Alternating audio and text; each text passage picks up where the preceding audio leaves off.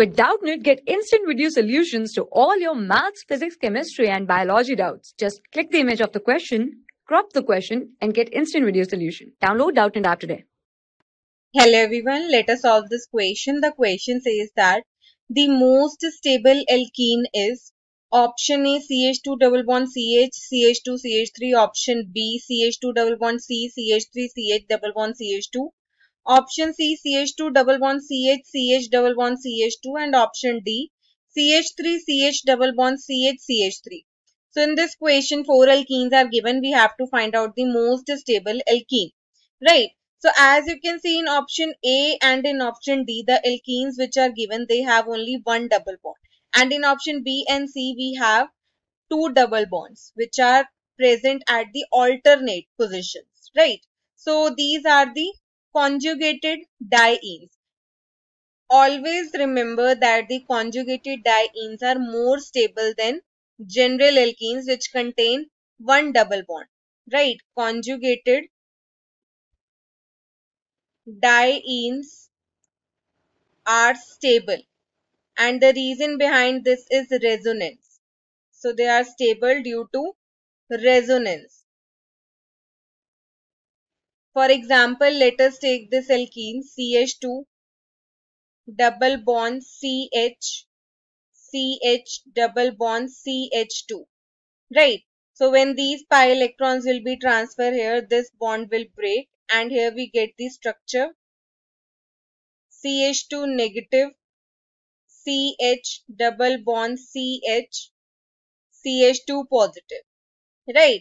So in this way, resonance can take place. So we can say from here that the alkene which is given in option A and option D, they will be less stable than B and C, because in B and C both are conjugated dienes. So option A and D will be wrong. They will be less stable. Now we will compare B and C. Basically both are same, just the difference is that on this carbon we have CH3 group instead of hydrogen, right? So always remember that more is the substitution on the double bonded carbon atom, or you can say alkene, more is the stability, right? So more substituted alkene is more stable.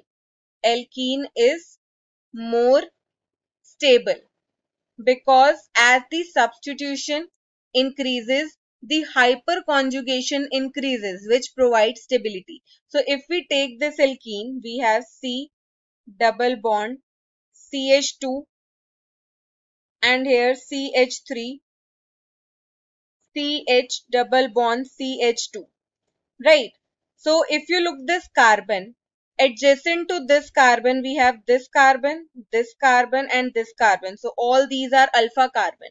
So if you count the alpha hydrogen, 2 alpha hydrogen are these, 1 is this and 3 is this. So total it becomes 6, right? So this carbon has 6 alpha hydrogen. 6 alpha hydrogen. 6 alpha hydrogen means for this carbon there will be 6 hyperconjugating structures.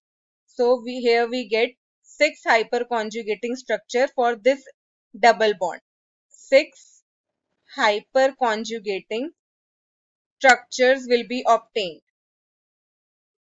And if you see this alkene, for this carbon atom, the adjacent carbon atom is this and this. So it means this is alpha carbon, this is alpha carbon.